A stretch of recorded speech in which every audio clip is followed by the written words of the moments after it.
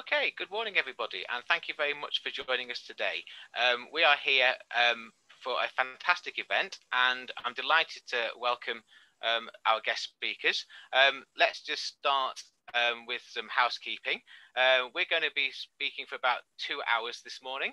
I'm delighted that we've got this workshop, the Global Real Estate Opportunities Workshop, being chaired by myself and Louise. I'm going to be working with our speakers for the first hour and then Louise the second. We have Barry and Nicola and Andy who are going to be presenting for the first 45 minutes or so. Then there'll be an opportunity for questions.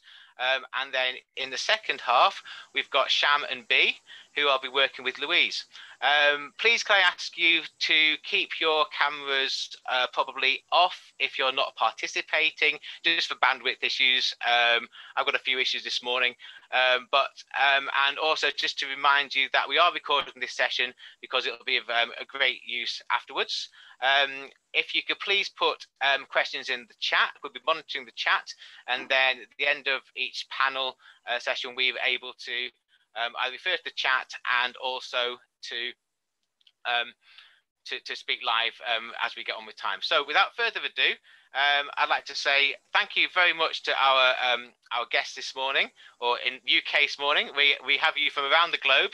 I'm going to stop sharing, and we're going to start with Barry, who's going to spend 10 or 15 minutes talking about his experience and his global life based out of Hong Kong. So Barry, without any further ado, the floor is yours. Thank you.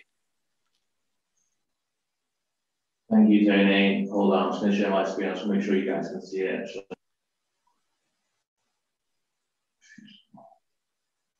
Can you guys see that? Yeah, we're good. Wonderful. Good morning, guys. Good afternoon over here in Hong Kong. It's just under 6 p.m.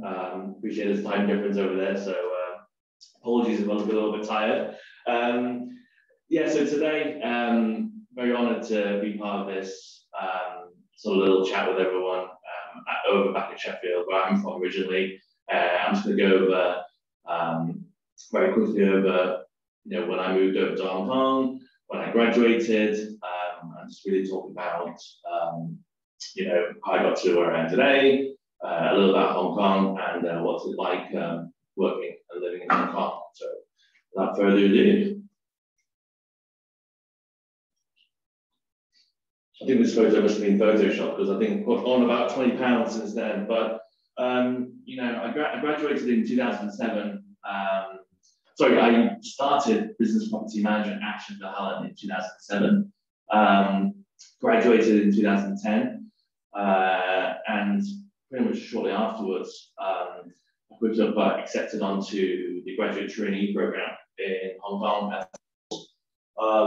It was actually a firm that I applied for in the UK as well as Hong Kong, but funnily enough, UK just weren't hiring at the time, and I'll go into a little bit more about that later on. I was there for Savills for 10 years, and it was actually just this year. I've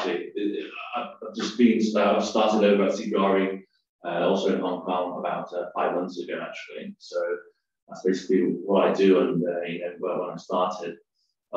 Very short, sort of little timeline. Like I said, I graduated in 2010. I actually started at Savills in Hong Kong, as an intern. I did 4 weeks in the property management team first, and then I begged and pleaded for another 4 weeks to do a stint in the agency team. And after that is actually where I got offered a role on the graduate trainee program. And I was there very happy for 10 years, and like I said, now I'm over at CBRE.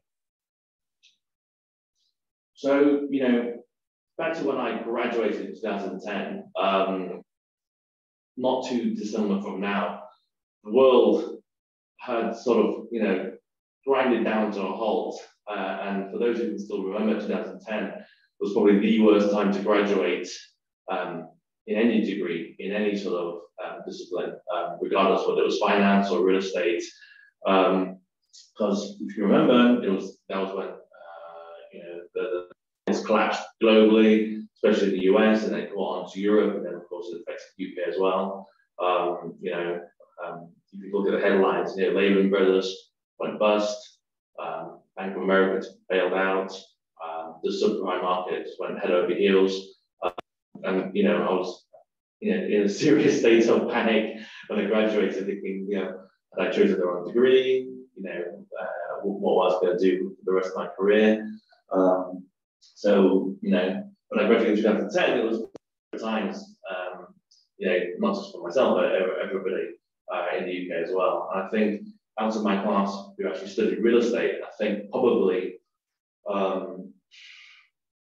5 out of 10 people actually got a job in real estate. I think at the time people were working, you know, when they graduated, they were working in bars, they were, you know, stacking shelves, they were doing all sorts, anything except real estate. So it was pretty dire times, and you know, it's quite similar to now in the sense that many employers are looking to employ, given what's happening with the world. But I think given that, even though it was really bad in 2010, I think, you know, the world, what it has shown is, you know, things kind of rebound very quickly, and I think UK and Europe are very well placed, so should be well on the way to recovery, especially with the vaccination rollout, which we're seeing. So a little bit about the firm that I'm working for now, SHU Real. It's a global Fortune 500 company, operating in 100 countries worldwide. We've got over 100,000 staff, you know, operating in various cities.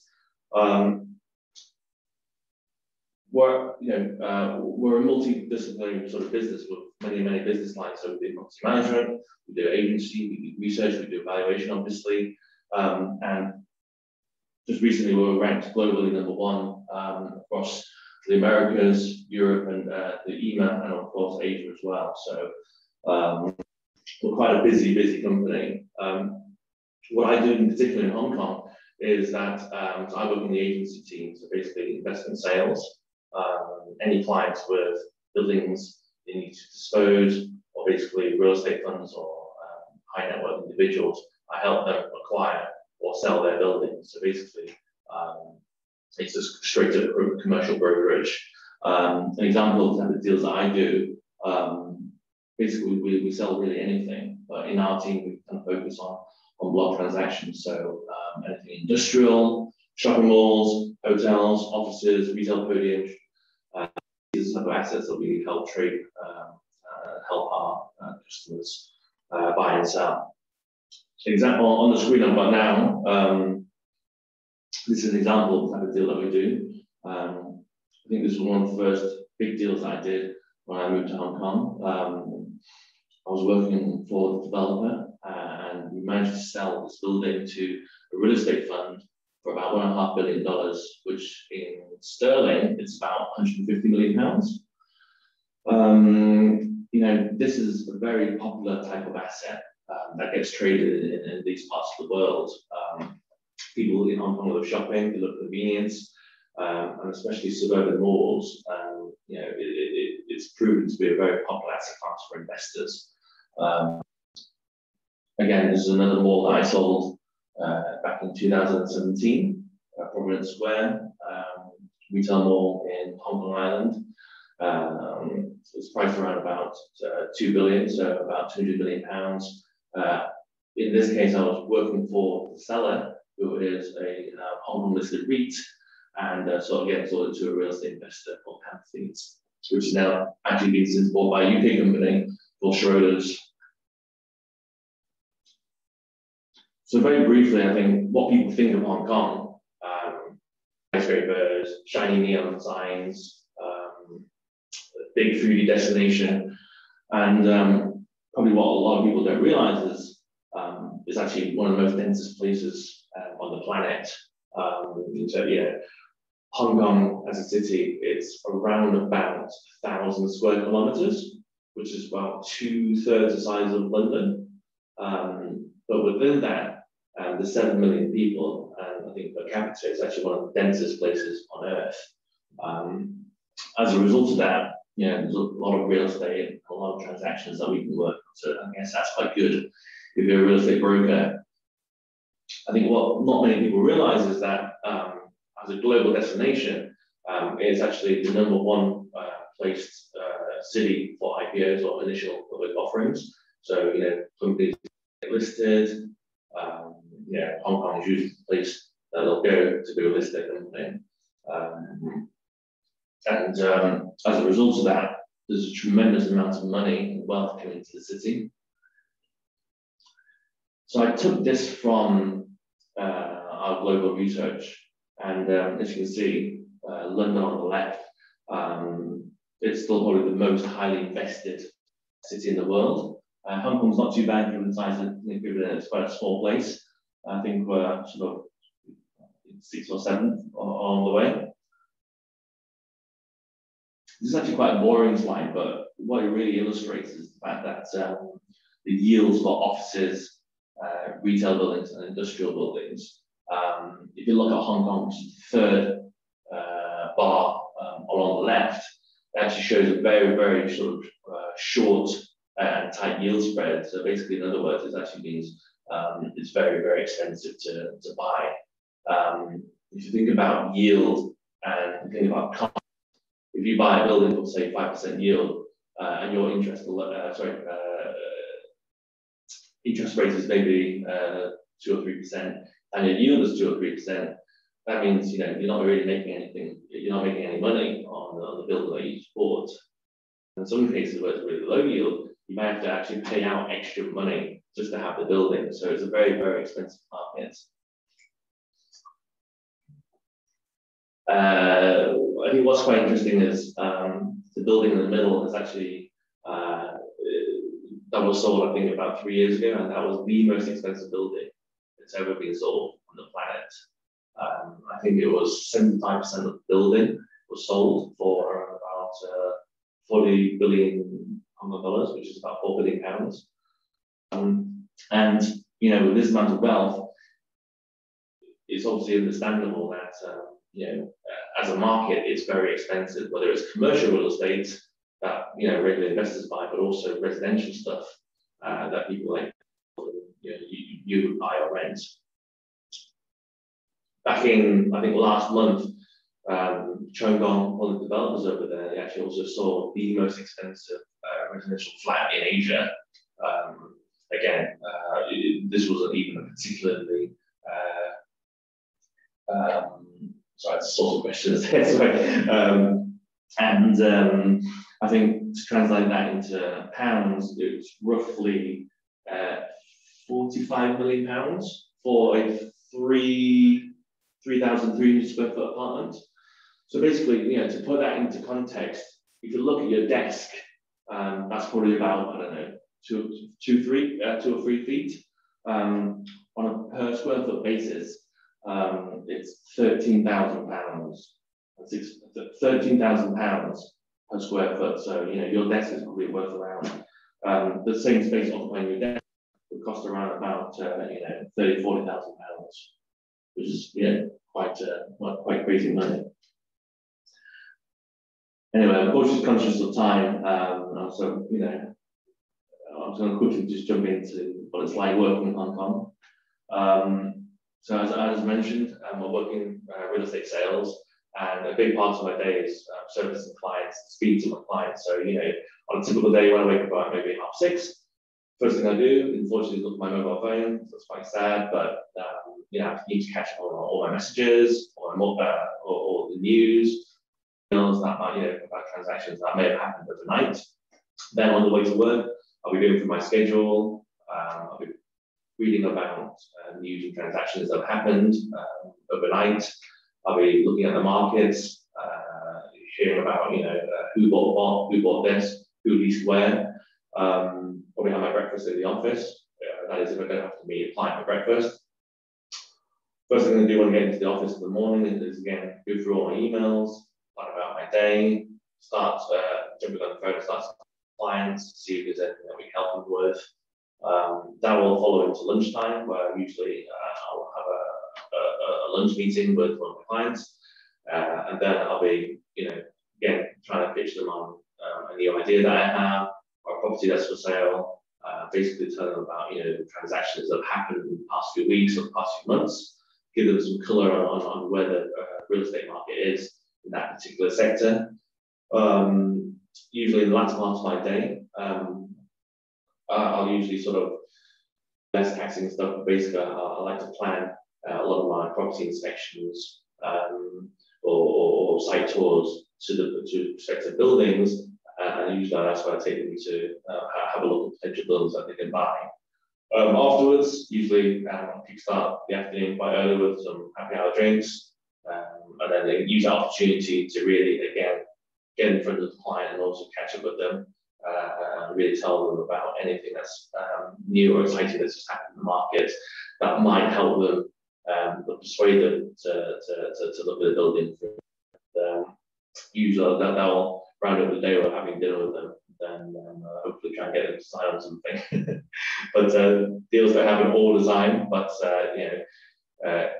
in our role, it's a very client-facing job, so a lot of the time I'm actually in the office. I'll be out getting as much contact time with the clients, with the sellers, with the buyers as possible. So it's quite long hours, but ultimately quite rewarding. Is that about much of all that time we have left? That's brilliant, Barry. Thank you so much. Sorry. No, it's spot on. It's absolutely spot on. So great. Tell you what. So if you could stop sharing your screen, that would be really helpful. And what I'm going to do, if that's okay, we'll go through all the three speakers. So apart from thinking that I've only seen Hong Kong by flying in and out the airport and never stopped, so I really must go and have a look at it, which would be kind of nice. I'd like to, if it's okay, now pass on straight to Nicola, and then we'll go from there to Andy and then have questions at the end. So thank you, Nicola. Thank you. I'd like to begin by acknowledging the traditional custodians of the land on which I'm calling in from, which is the Yuggera people of Brisbane, and pay my respect to elders past, present and emerging. So who am I? My name is Nicola. I've been living in Brisbane for the last 8 years. Before that, I was living in, I'm going backwards now for some reason, Melbourne, Sydney, London, Sheffield. Prior to Sheffield, I'd done an undergraduate degree at Aston University in Birmingham. And I would like to think that I graduated into just as bad an environment as Barry. And I was actually thinking that I could steal his slides and just change the year to 1993, because that was also a really bad recession. Most of my friends that I graduated with from Aston didn't get jobs for at least a year or two after graduating. You couldn't even get a job at Sainsbury's coffee shop for love and money at that time. It was pretty bad. But I'm also showing my age now about how much older than Barry I am too, which is why I'm not going to show you a timeline either. So I did property valuation and management at Sheffield, and I will share, I've not done a slide presentation because to be honest, I was thinking with you guys all being in lockdown, the last thing you really want to see is lots of pictures of koalas and exciting things like that. Now, if you can you see my screen now? We don't use Zoom very often, so I'm showing my complete lack of skills with Zoom. Oh, am I showing a completely different screen? Am I showing a blank screen? No, all is good, Nicola, all is good. So can you see a photo or can you see a blank screen? No, we can see the photo now. Great. So that's my cohort of graduates from the property valuation team in 1994. I'm the very shiny faced person at the front who has absolutely no wrinkles and has definitely never been near the sunshine. So I'm still one of the youngest looking people in Australia because I didn't see the sun until I was in my 20s. I was really lucky when in 1993, when I was graduating, I actually got sponsored by the valuation office to do the property valuation and management course. And there were 10 people in our year who got sponsored. And the really good thing about that was that we were actually guaranteed a job at the end of it for 4 years. So we also had to sign up for 4 years, which at 21 was quite a daunting prospect. So I did my degree. I moved to London to work at the valuation office and spent 4 pretty exciting years in the 90s living the dream in London, which basically meant a lot of partying and a lot of really, really hard work and a bit more partying. I think it would be fairly safe to say. I did my RICS qualification during that time. And after the 4 years were up, I went out and looked to, I was wanting to specialize in something. So I've been purely doing valuation for tax purposes. and I ended up specialising in capital allowances, which is a very niche little area of property taxation. And I went to work for Arthur Andersen, which I'm guessing that if you're still studying at the moment, probably had disappeared by the time you were born. But it was one of the, at the time, big 5 accounting firms, and it all fell into a heap because of a big accounting scandal in Texas. But there's a film you can watch about that if you want more information. You don't need me to tell you about that. After a couple of years of that, I was kind of, I know this is like the whole "you're tired of London, you're tired of life" kind of thing. But me and my flatmate, we were sitting having a chat one day, and we thought it'd be really nice to go to New Zealand traveling. But at the time we were looking at, they'd run out of visas for the year. So we ended up getting visas to come to Australia. So we packed in our jobs and we packed our backpacks and we headed out to Australia for a year with working holiday visas. So I would, the title of the movie is The Smartest Men in the Room. I saw that pop up. So I came out to Australia with one of my friends, and I was always very sensible, and I'd always saved lots of money. So I got, you know, I could not work for a few months and sort of sit on the beach and all of that. And my friend wasn't quite so sensible, and she came to Australia with about, I don't know, $5 in her back pocket. So after a couple of months, she'd run out of cash, and I was bored of sitting on the beach on my own. So I got a job, and I called a company up that specialised in capital allowances and said, "Hey, this is my background. Have you got anything?" And they said, "Sure, come on in and have a chat," and literally gave me a 3-month contract over the strength of a phone call. So I worked there for 3 months, which was how long you were allowed to work for somewhere on that particular visa. And about 2 months in, they said, "We'd like you to stay." Like, okay. So I ended up staying and staying and staying. And 21 years later, I'm still in Australia. So it kind of was a bit of an accident. But what was really interesting to me about Australia, having worked in London, and the structures and the way that work was set up in London and in the UK generally, I think was very different when I came to Australia. And within 2 years of being here, I quit my job and got my permanent residency and started my own business. Now, that is not something I think I would have done had I stayed in the UK. There were 3 of us. We had $6,000 between us, which at the time was probably, I don't know, well, it was literally enough to buy 3 laptops. Laptops were very expensive back then. We bought 3 laptops, 3 cameras, and we paid for some professional indemnity insurance, and we started our own business doing capital allowances, which basically was going out looking at buildings, creating asset registers and claiming tax deductions for our clients. We did that for 9 years. We built it up to a company with 25 people. And around that time was the time when the GFC hit. So we quickly contracted back to 5 people. And about 2 years later, having weathered that, we sold to a bigger QS firm. And I did that for 5 years. I was a director of that business. And I left there about 2 years ago to join KPMG as a partner.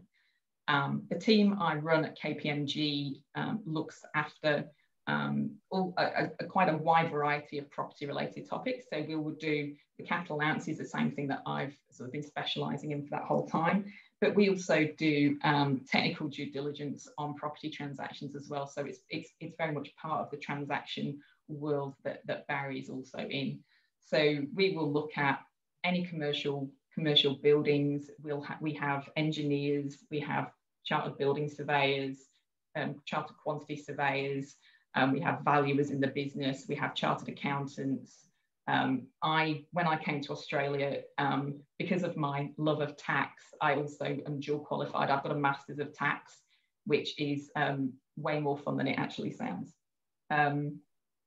So that's kind of, I guess, what my journey's been to get to sort of like the partnership at KPMG. You've probably heard of KPMG. It's one of the big 4 accounting firms. We've got offices in 146 countries. There's about 220,000, 230,000 people work there.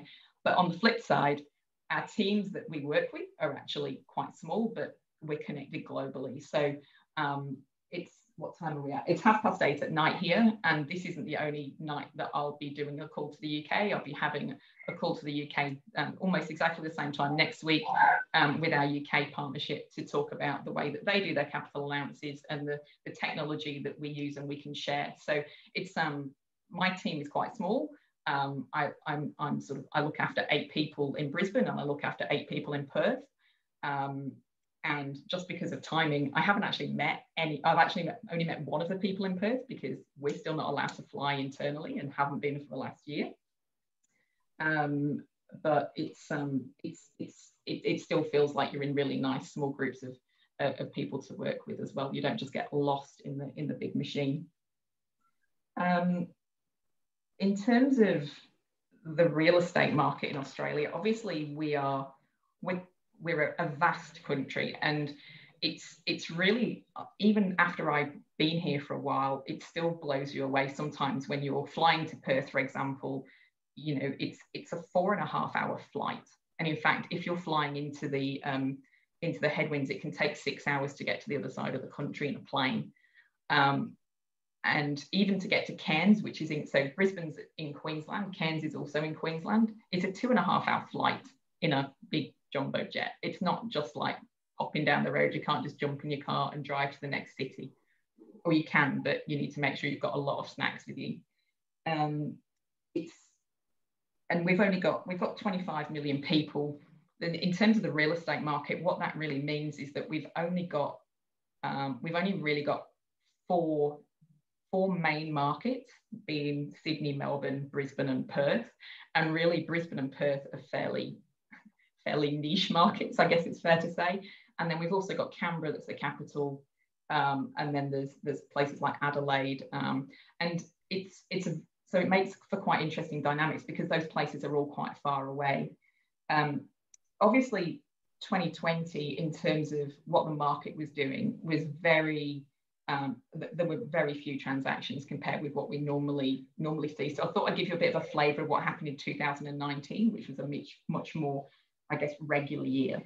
So in the calendar year 2019, there were about 700 property transactions in the commercial space, which totaled about $45 billion of assets, which is about 22 billion pounds, which was quite a big year dollar-wise because there was 1 or 2 extremely large transactions that really pushed that number up. One being a shopping centre, a $2 billion shopping centre in Adelaide, which must cover half of Adelaide from my knowledge of the Adelaide market. Half of that 700 transactions, so 350 of those, were basically the investor was from Asia.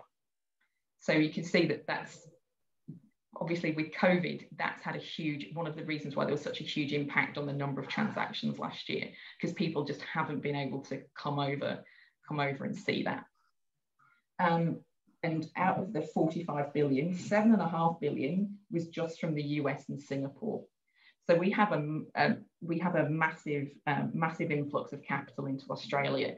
And one of the reasons for that is the transparency of the market. And it's very easy to do business here because of that. So in terms of the Global Real Estate Transparency Index, UK is number 1, USA is number 2, and Australia is number 3. I have my own theory as to why Australia is so popular. I think it's like a lot of people actually just want to come and visit. And so it's a really good place to come and do an asset tour. And we do get a lot of people coming through and doing that. There's also a very high focus on sustainability within the Australian market, and in terms of our big real estate investment trust that we have, they're all really focused on that and have been for probably the last 20 years, and have been some of the first movers in that area, with some of the I guess some of the social goals as well as some of the green building things as well. In terms of what it's like to live and work here, I'll be fairly quick about this, but there is some really good things and some really bad things. So if you're watching the news at the moment, if you've got the stomach to watch the news, you will no doubt have seen that we had lots of floods and in the last couple of weeks. And we've just, you know, today's the first day the sun shined here for probably 10 days. We've had a lot of rain.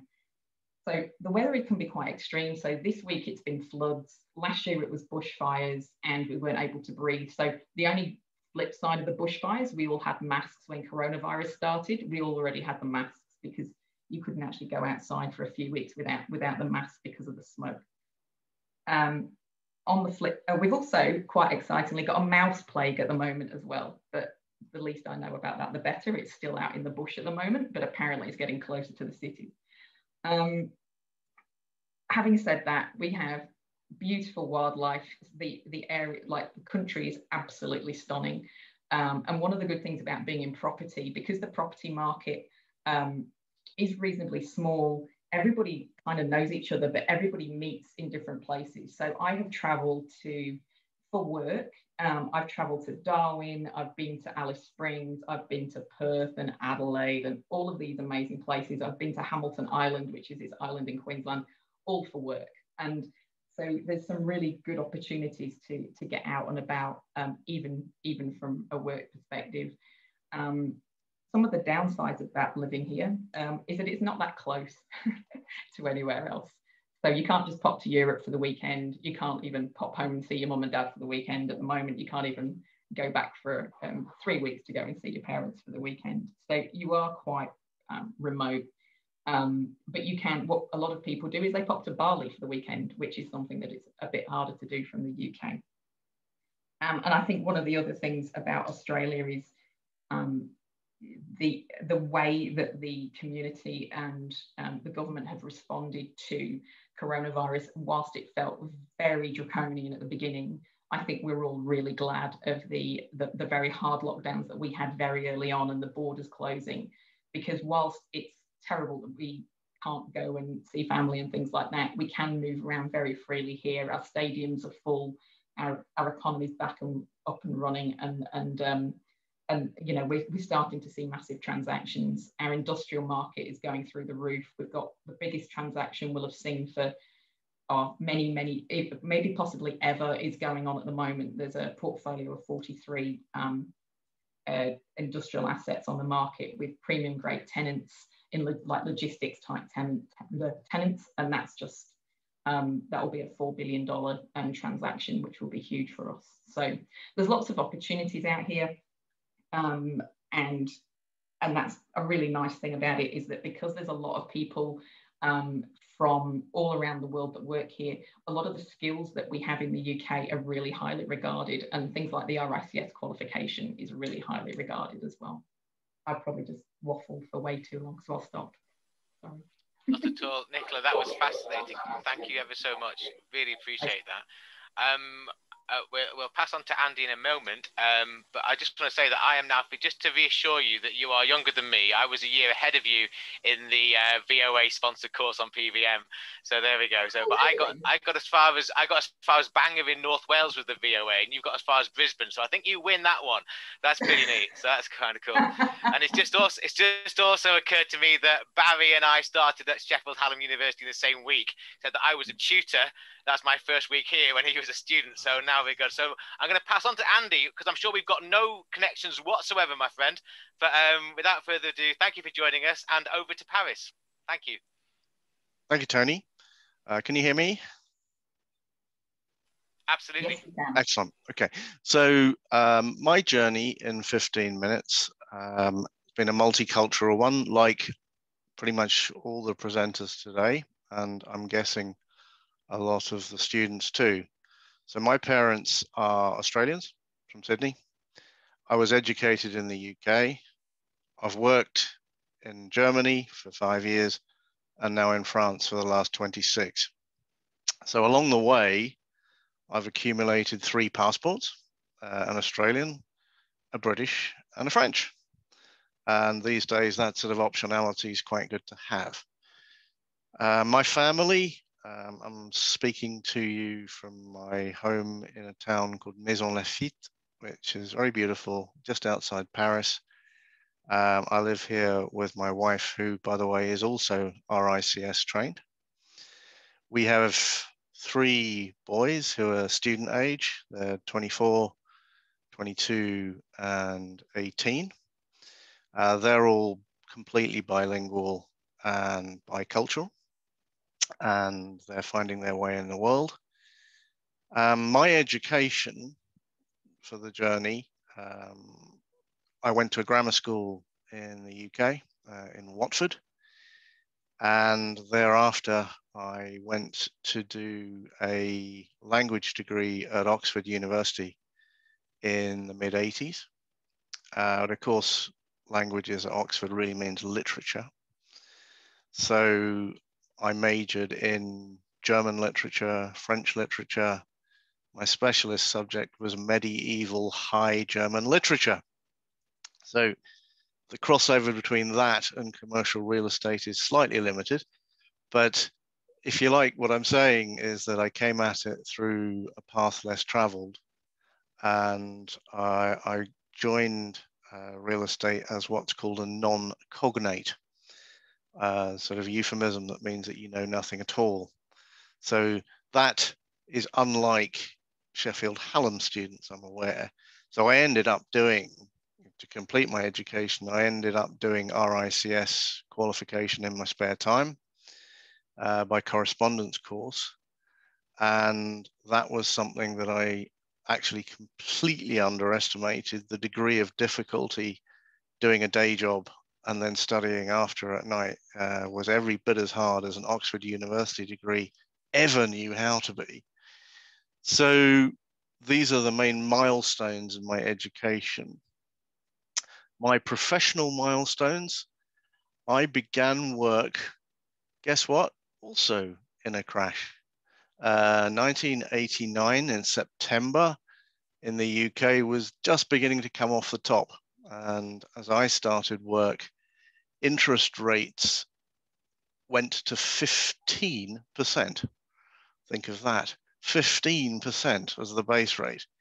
And that caused a knee-jerk reaction in the market, and things started piling down and were accelerated in the Gulf War in August 1990. So my large intake of students, we were 49 at a company called Weatherall, Green and Smith. So today part of BNP Paribas. Weatheralls took on huge numbers of graduates at the time.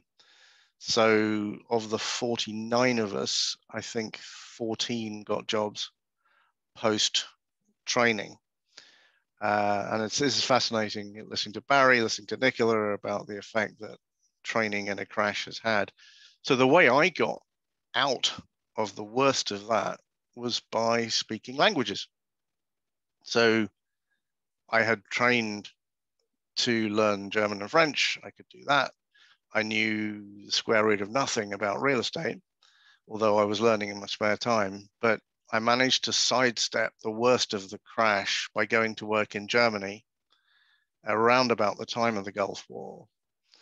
And there I was useful. I had a sense of purpose. I was doing more than just doing the photocopying, which was pretty gruesome. So I found a sense of purpose in Germany and a sense of professional purpose, because real estate was never really my vocation. But when I got to work in Berlin, a city where everything was happening, you know, from a totally clean page. Remember, the wall had just gone down when I arrived there. The built environment, I finally found a passion for that. So that was terrific. A period of time, I was only there for about 3 years, but feel like I got about 10 years of experience in that 3. And such an intense moment that I've ended up writing a book about it called 1,000 Days in Berlin, which you will find on Amazon. So that book was published about 3 years ago. It's like my 4th child. I've got 3 boys in a book. But the Berlin moment was very, very powerful in my professional life and my personal life. Other milestones then in my professional life, I moved to Paris in January 1995, around about the moment that the Eurostar started running. an important milestone because that very link to the UK has made France much more multicultural. And when I say France, I'm actually meaning Paris. Previously, French waiters, famously rude, would only ever speak French. And if you didn't, too bad. These days, French waiters have probably worked in Starbucks in Putney. So it has been a period of osmosis of language and culture between Paris and London, which was catalyzed by that piece of infrastructure. So what have I done? Two main themes. One of them for a small company, which I founded, was an entrepreneur, and I set up a business called the Retail Consulting Group. And the name gives you a clue as to what we did. That lasted 8 years. And this was in the golden days of retail, before technology started eating its lunch. Retail was the sector to be in as an investor at the time, shopping centers, then high streets, then retail parks. And this was a fantastic period of time from 1996 to 2004. In 2004, I joined LaSalle Investment Management, big global company. So I went from a very small company in which I was a part owner to a very large institution. And at LaSalle, I was 12 years, based out of Paris and running the European business. And these were also tremendous days. I did a timeout, I did a sabbatical between LaSalle and Europa Capital, where I am now. Timeout was just a golden period in which I wrote my book and did many other personal things that were very valuable. Traveled Nicola to New Zealand, where my brother lives. And this was just a golden period of time in my life. But after 18 months of sabbatical, 3 years ago, I joined Europa Capital, who are big supporters of Sheffield Hallam. And Europa are a pan-European investment manager, 75% owned by a giant Japanese institution, Mitsubishi Estate. We are both an institution and, in some ways, a small business. You know, the entrepreneurial, I own a small piece of the business. To the question, Paris, what's it like? Since 1995, the city has really changed, but not dramatically. Physically, it hasn't changed that much, honestly. It's still beautiful. It's still built over 22 meters high. And the changes of London have not happened in Paris. So optically, in those same years, the Olympic Games and everything has brought to London a genuine global aspect. And the buildings themselves are very, very different. Not so much in Paris. The real estate business here is very transparent. I think Nicola mentioned that one. And we are high up on transparency indexes, which is surprising to people from afar, who would have thought perhaps that Germany was the well-organized, transparent market. In fact, it's France, because a huge impetus here was given by the American investors in the mid-90s who arrived en masse. We've got exciting stuff happening shortly. We've got the Olympic Games coming in 2024. Well, probably 2024.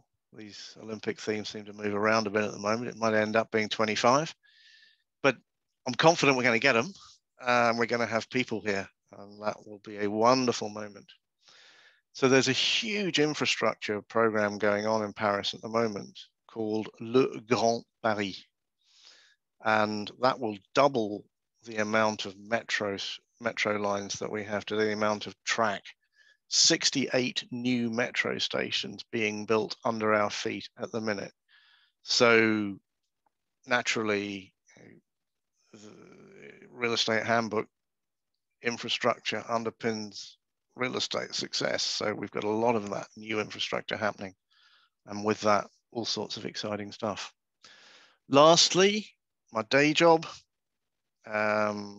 Barry's nice slide about, you know, what do you do in a regular day? My main day job is growing a pan-European core plus investment fund, seeded by my parent company, Mitsubishi. We've now attracted some other investors, both from Asia and from Europe.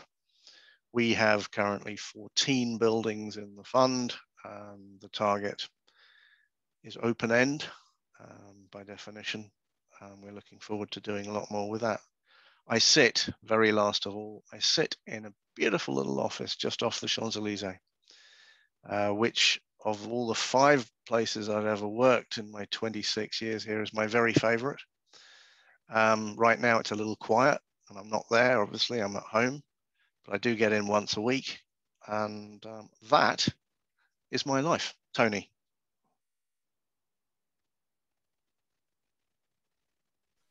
Thank you ever so much for that. That is purely fascinating, Andy. I must admit, my mind was kind of wondering to how fantastic everybody's life is in terms of all the greatness and the contribution that people are making.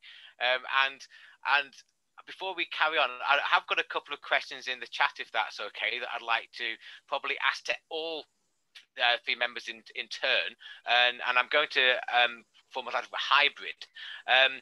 The first one is, and we'll go if you don't mind carrying the same order, we'll go Barry, Nicola, and then Andy. The first one is about you and your personal characteristics, so please don't be modest.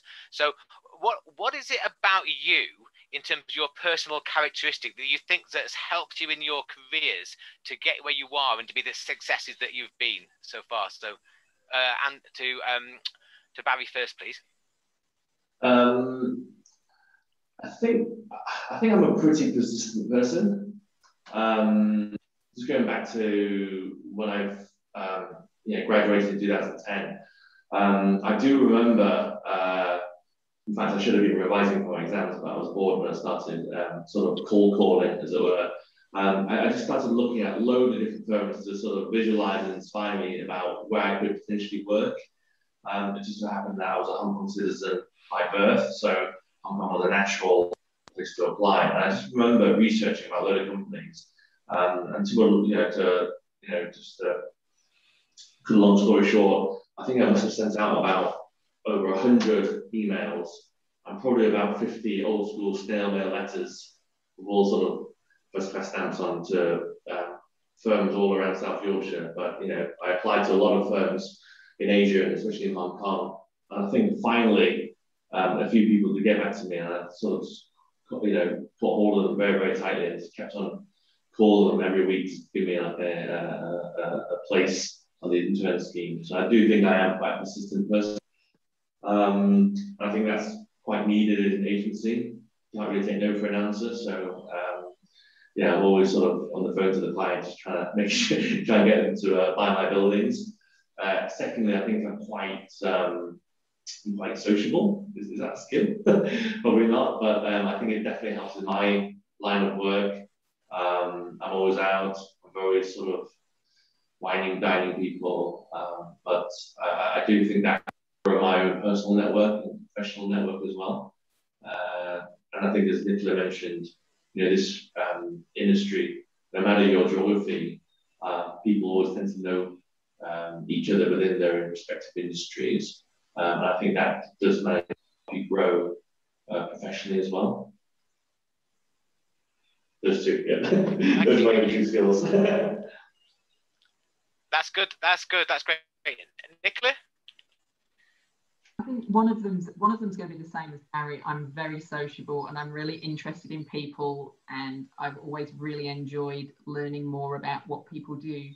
And when people see that you're genuinely interested in them, you end up it ends up giving you opportunities as well. So certainly, if I was like the shy retiring type, I probably wouldn't have picked up the phone and got my first job in Australia, but I also probably wouldn't have had the same opportunities to stay, and probably wouldn't have met the people that I started my own business with. And so I think there's probably a bit of the social, but also I guess a bit of, I don't know, sometimes I can't decide whether it's brave or naive. I think there's sometimes like a very thin line between the two. So starting my own business when I'd only been in the country for 2 years was remarkably brave and remarkably naive, but it just happened to work. But a lot of that came from that, having lots of conversations with people and finding out what other people thought about what our ideas were, and just testing those ideas a lot as well. And I think just having the capacity to actually, if you see something that's not quite working in a business, actually trying to do something about it and having ideas and being vocal about them has also given me lots of opportunities as well. Great, thank you, Andy. Yeah, the people dimension super important in real estate. Property is a contact sport, and therefore right now we're missing that more than the average professional. There was an interesting study, I think last summer, by Estates Gazette, about mental health in the real estate industry, and I think we just crave contact. So property people are more prone to mental health issues than the average. That's kind of a negative spin on basically a very positive thing. Like Nicola, like Barry, I would say my interest in people is what has led to some great successes along the way. Just be interested in other people is what it's about. So my USP is probably multiculturalism. So France, Germany, yeah, but also Australian heritage, UK. But I've worked in loads and loads of markets across Europe, and on a good day, here we are. Here's the thing.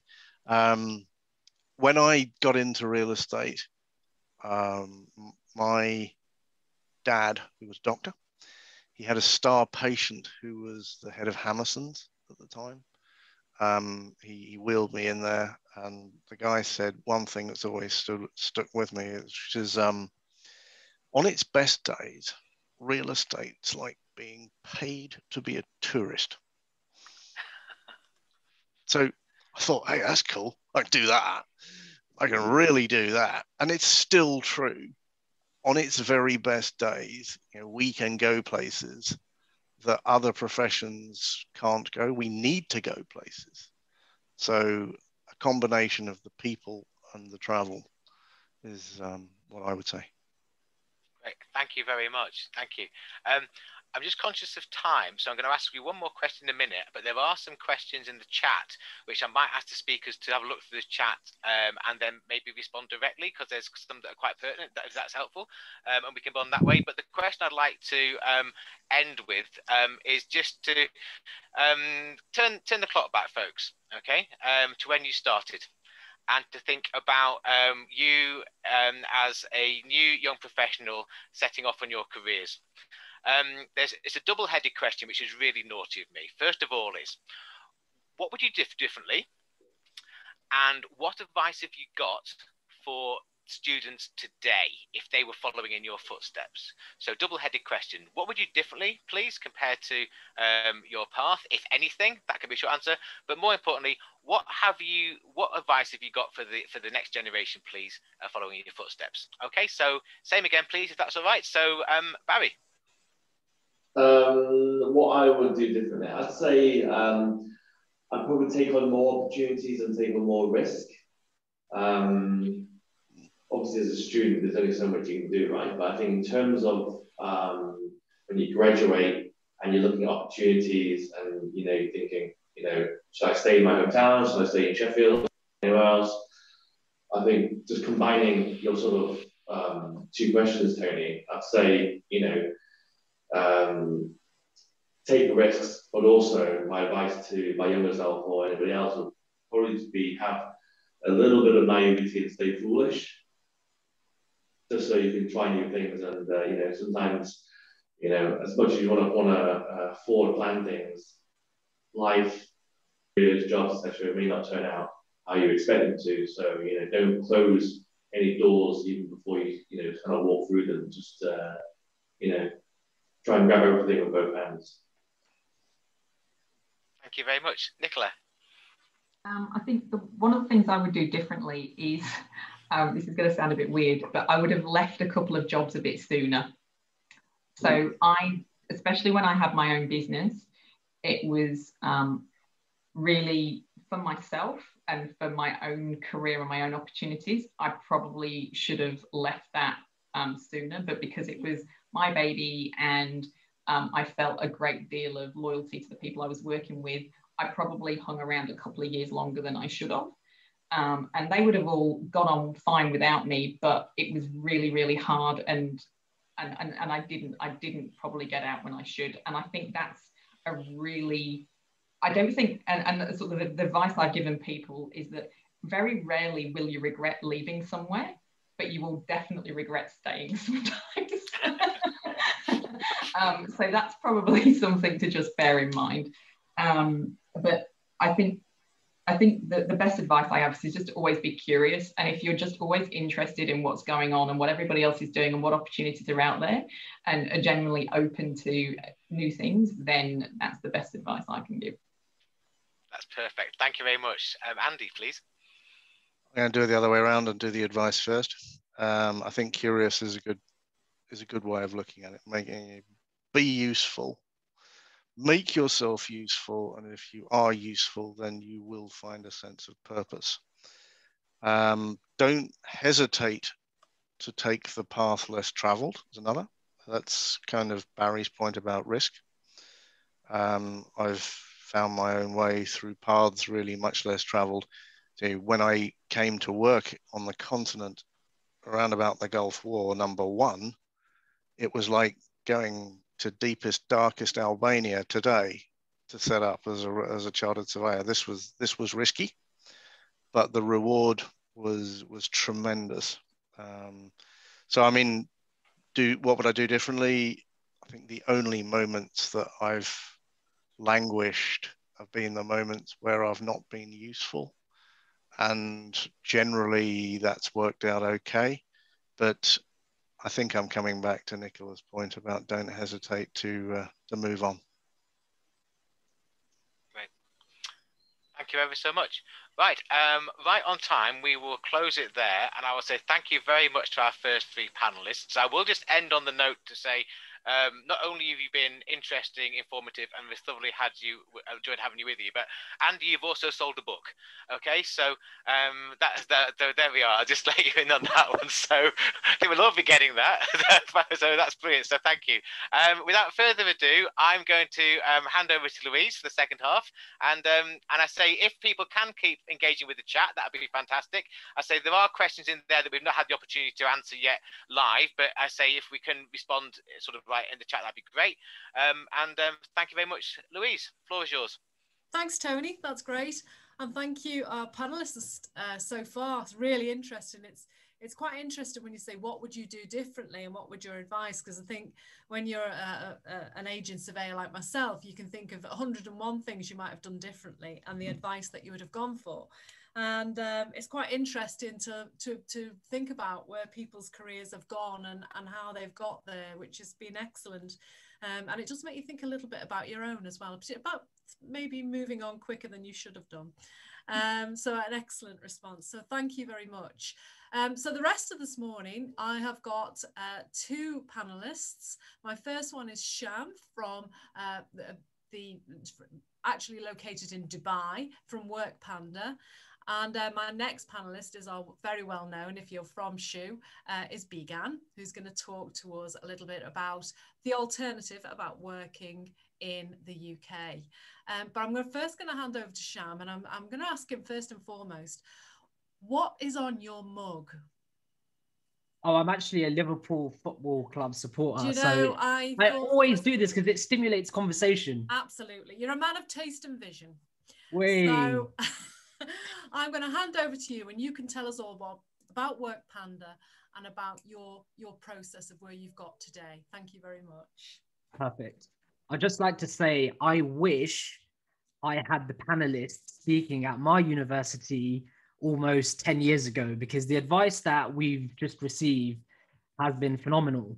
And it's funny how we don't know each other. This is the first time that I've heard from each of the speakers, but we've got so much in common.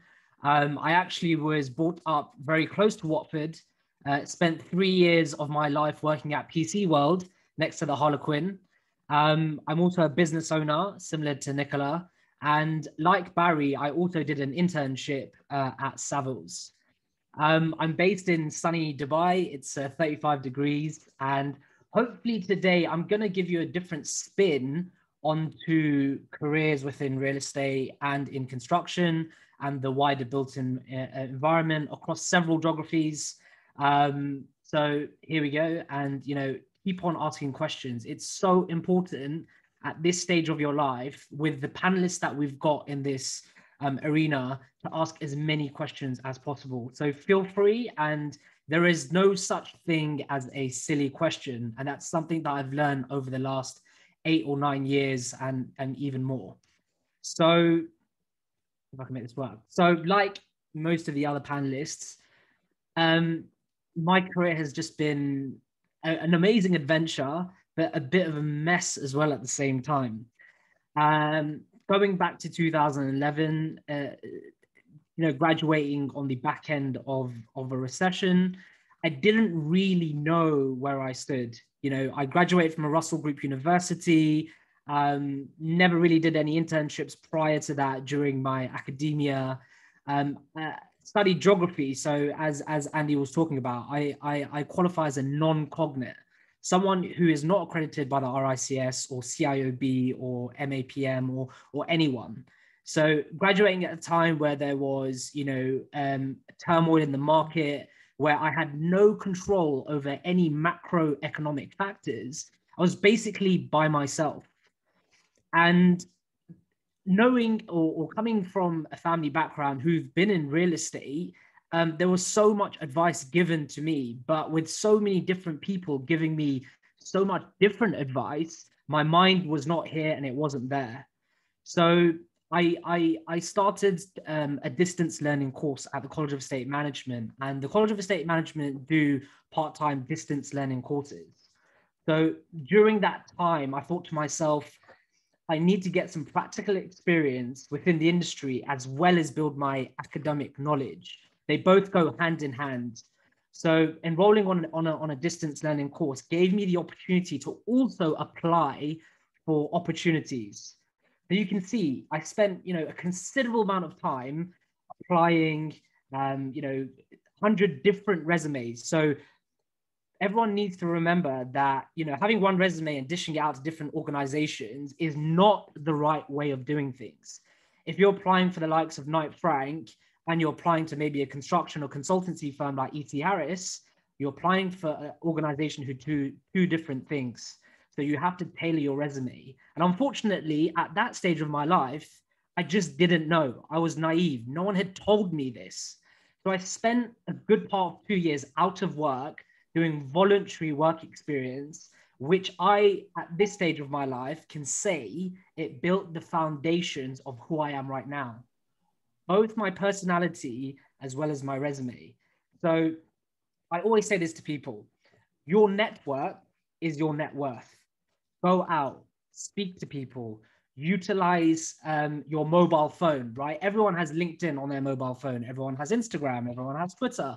Everyone has medium.com. Everyone has all of these different tools that maybe 20 years ago, people didn't have. It was mostly face-to-face networking. But having social media has changed the way we approach careers, jobs, opportunities, network. And that's what I leveraged. I leveraged social media as a way to get into all of these organizations. Say it's the back door, or say I was smart, I got there, right? How many people are applying for graduate roles right now? I'm saying 7,000 people. Savills get 7,000 applicants from all around the world. For example, in London or in major cities like Birmingham, Manchester, and also Sheffield, you are competing on a global marketplace. How do you get seen?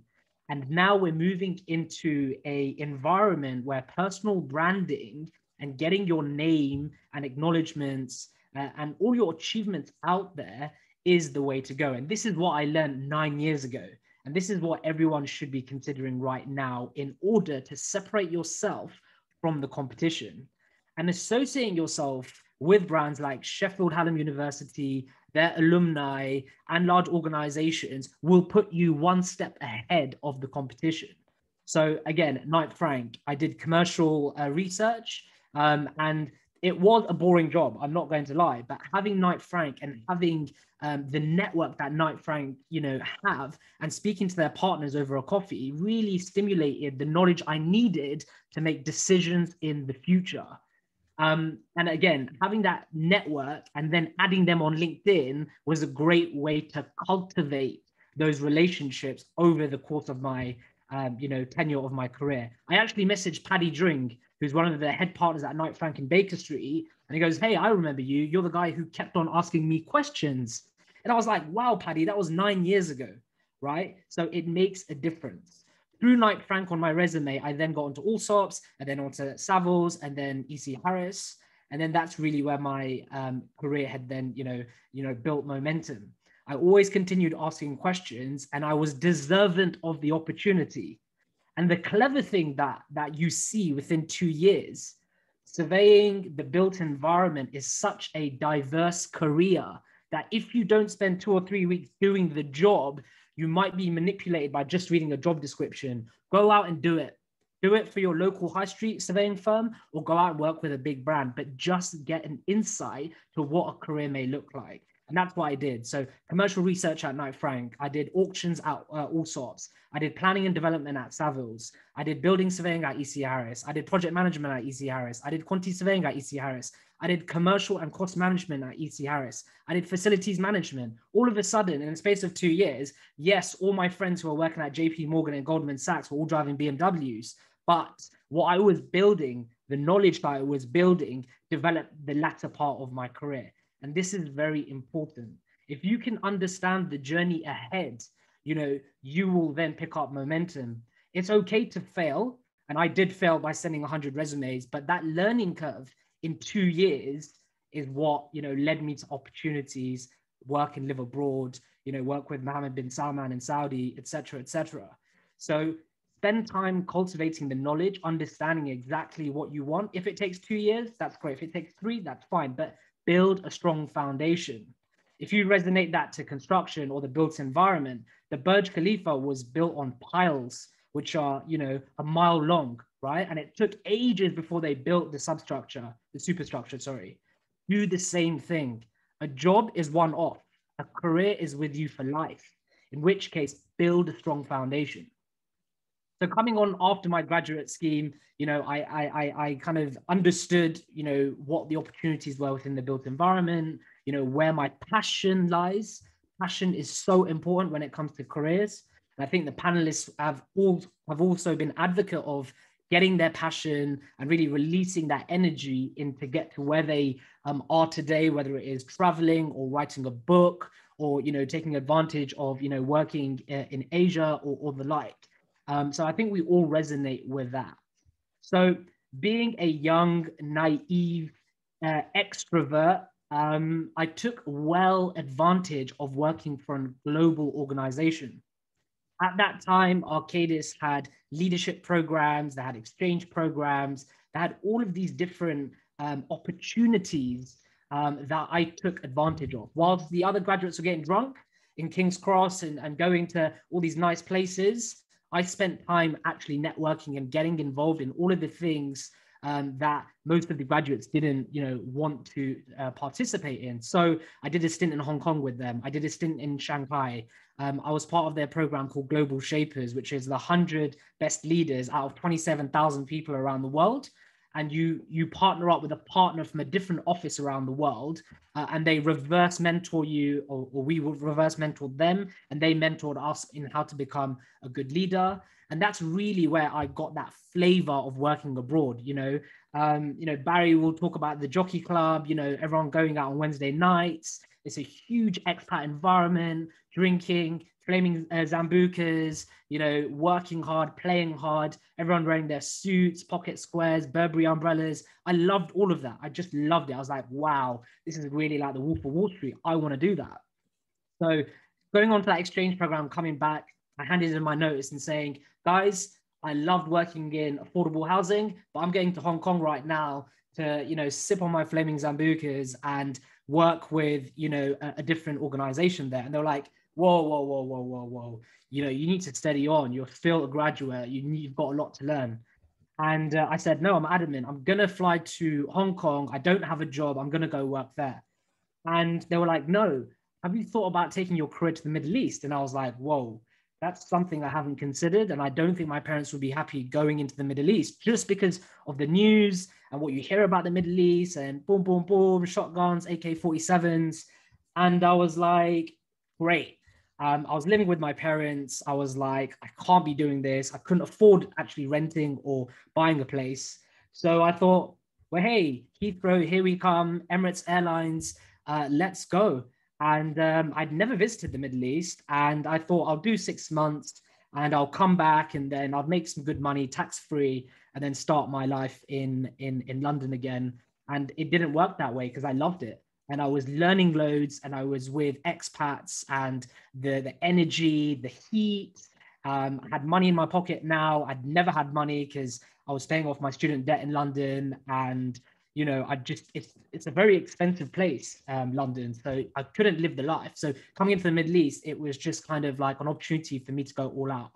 And here is where I diversified my knowledge. So I'm building my network through social media, through LinkedIn, through doing, you know, going to Hong Kong, going to Shanghai, as well as building my social network globally. So I'm creating a global brand now, from a regional brand to a global brand. So I worked with Arcadis, worked on shopping malls, and I'll show you some photos of the shopping malls. I worked on some legacy projects, master planning, and so on and so forth. So now this is really where I start building competence, right?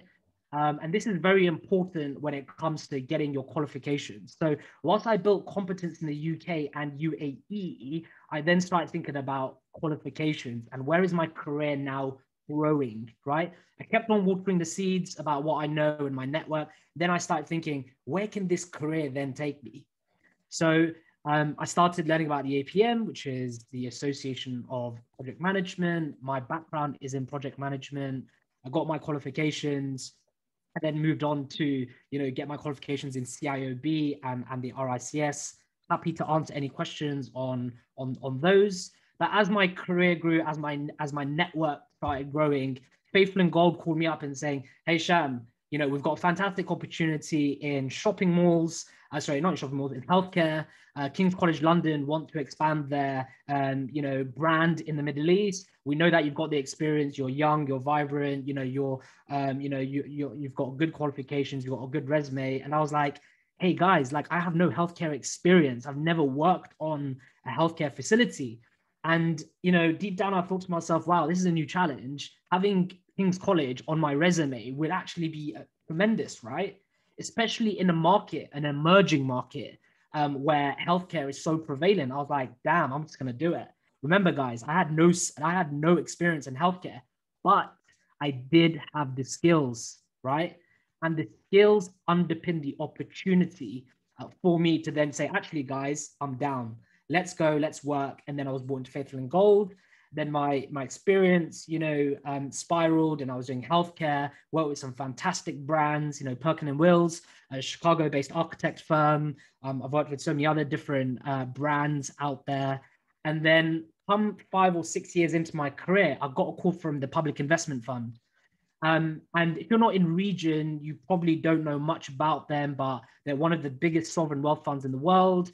They have blank checks. They are basically, Saudi Arabia are basically transforming their economy from oil to hospitality, tech, technology, etc.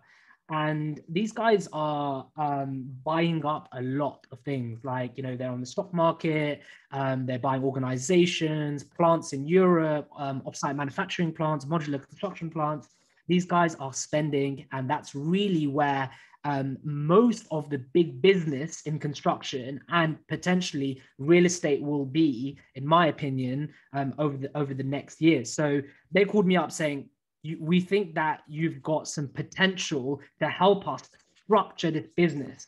Come in. And I'm like, I just started shaving. Like, I just got hair on my chin. I'm not going to Saudi Arabia. I've heard that they shoot people there. I'm not going there. And fortunate enough for me, because of my network that I grew, I made a couple of phone calls and said, hey, Claudia, we used to work together at Arcadis. You're in Saudi. What's it like? And she was like, look, Saudi is going to be massive in 3 years. Come here, get the work done, sacrifice your drinking life that you've got in Dubai and your travels to Vegas. Come here, do 2 years. You won't regret it. And I trusted Claudia. I'd worked with her for 4 years, developing, projects with Arcadis and the like. And I was like, let's do it. So again, made a very bold but informed decision about my future. My parents were like, we're going to disown you now. Like, if you go to Saudi Arabia, you're not going to come back. There's a war going on. You're not going to this, they're fighting. There's missiles flying across where the Red Sea is. You're not going. There's a massive, hoo-ha going on. And I was like, this is pretty exciting.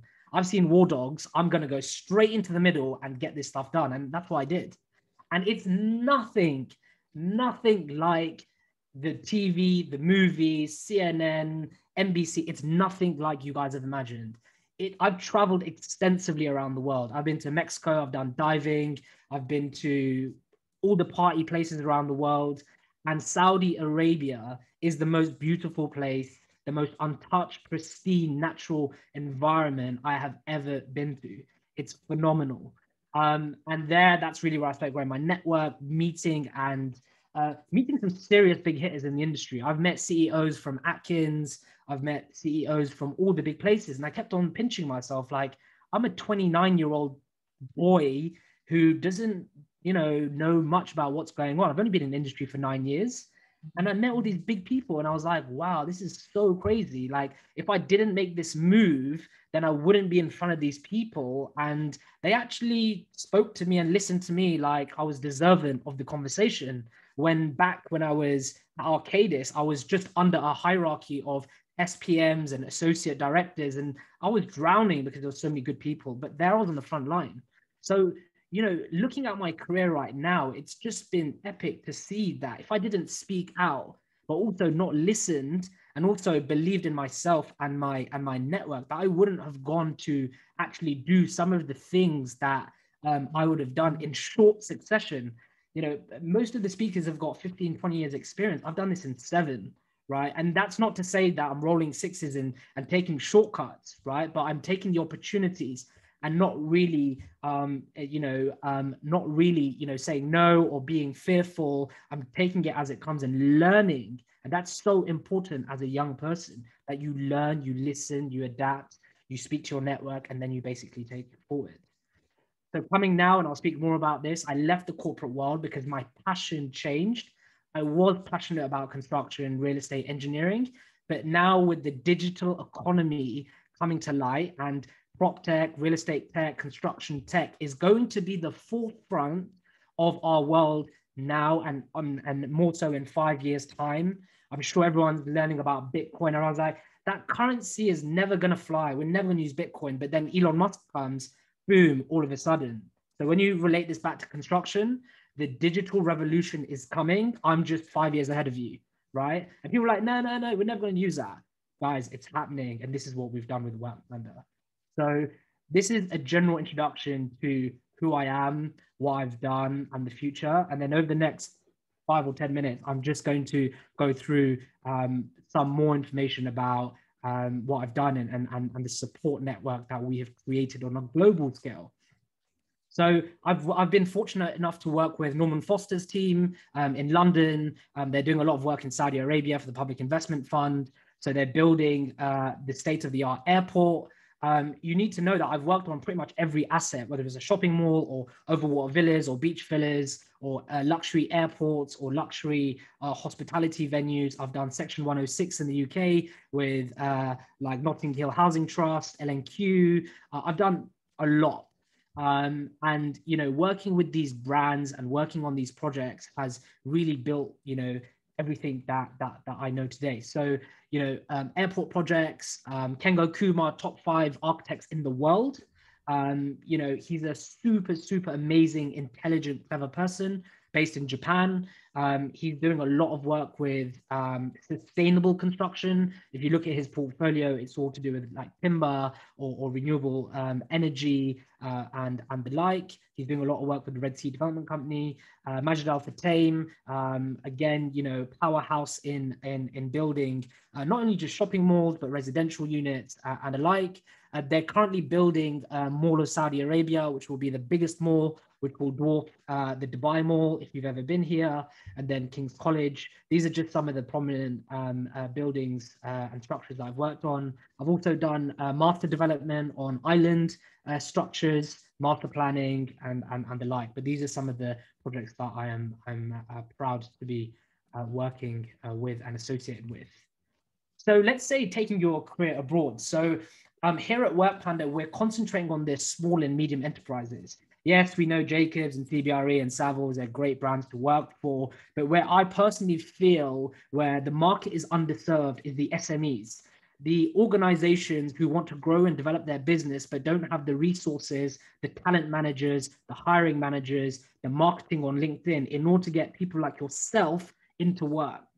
A lot of people say, oh, but there's no jobs. Guys, if you had my knowledge and my brain, there are so many opportunities out there at the moment that people on the employer side don't know how to brand those opportunities or know where the candidates are. It's normally just a flick of a button that goes on LinkedIn, but LinkedIn has 7% of the global population, right? That's 700 million people are on LinkedIn. If you went to find yourself right now, you wouldn't even be able to find yourself, let alone these opportunities. And unfortunately, candidates don't know how to brand themselves.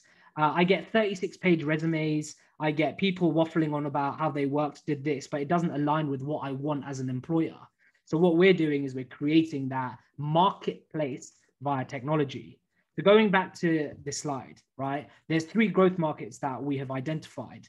GCC, because that's where I live, the UK, because that's where I was born and I have a very vast network there, and North America, just because that's really where our business will go from a $1 million company to a $1 billion company.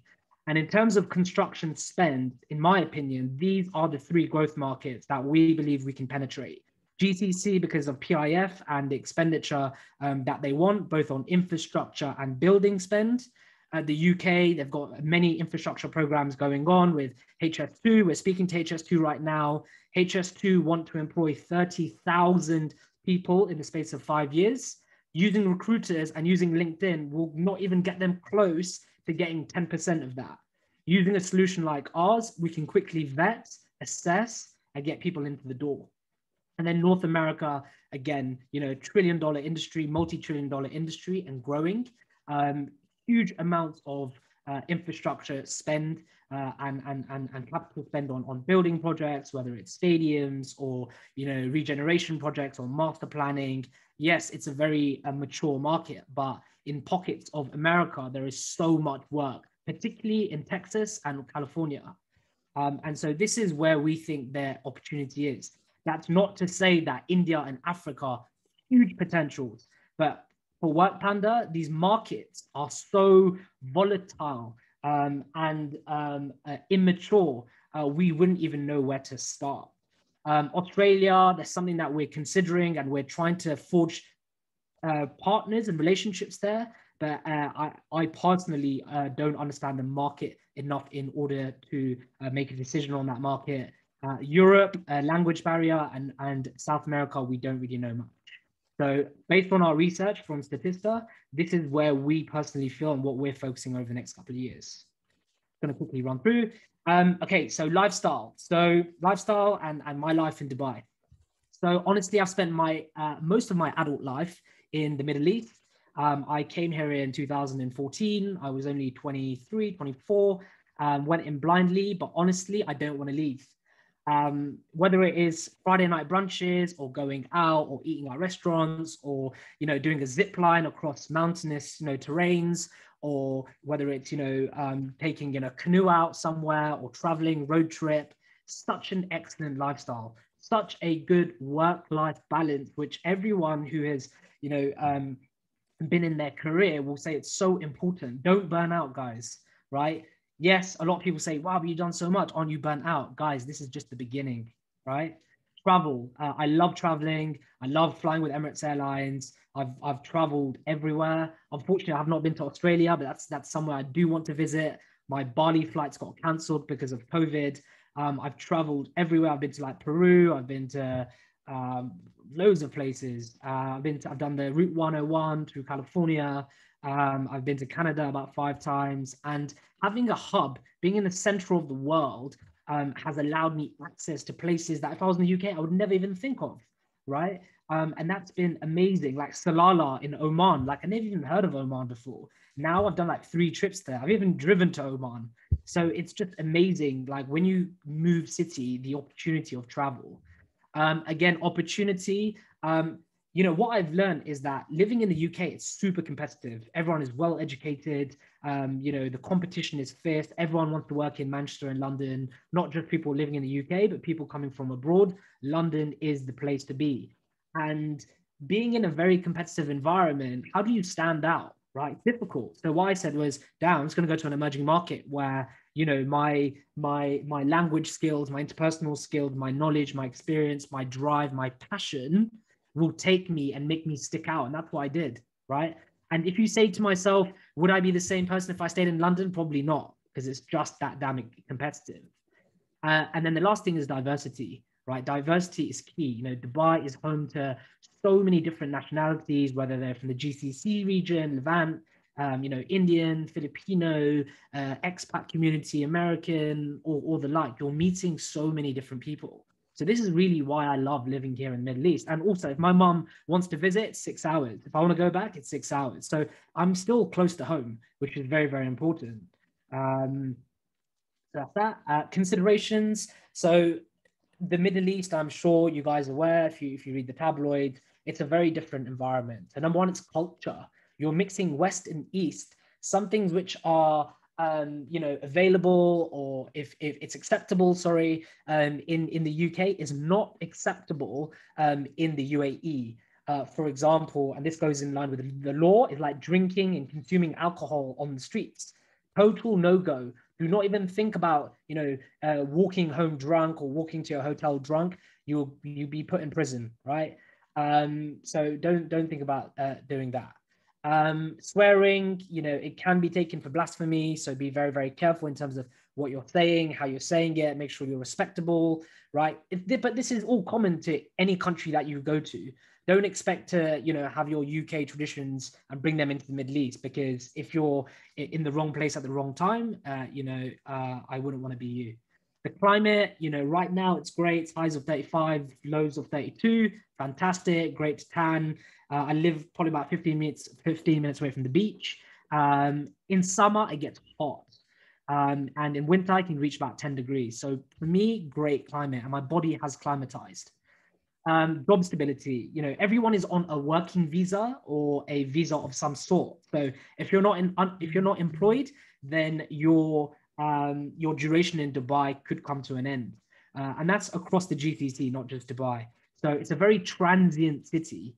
The people who I met 8 years ago or 6 years ago, have now gone, and a new group of people have come in. So making friends, you're always continuously making friends, which I love and I also hate, because you're always shedding a tear at the airport, like, wow, I spent so long knowing you, like, why are you leaving? Stay.